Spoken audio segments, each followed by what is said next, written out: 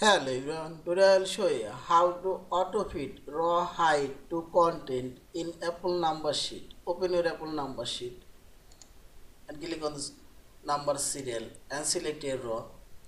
Now put your mouse cursor this line and showing double arrow and double click and see this. These text are now auto-fit. And another way, select this row and click right button and select here fit to height content and see this. And third way, select this column and select multiple column.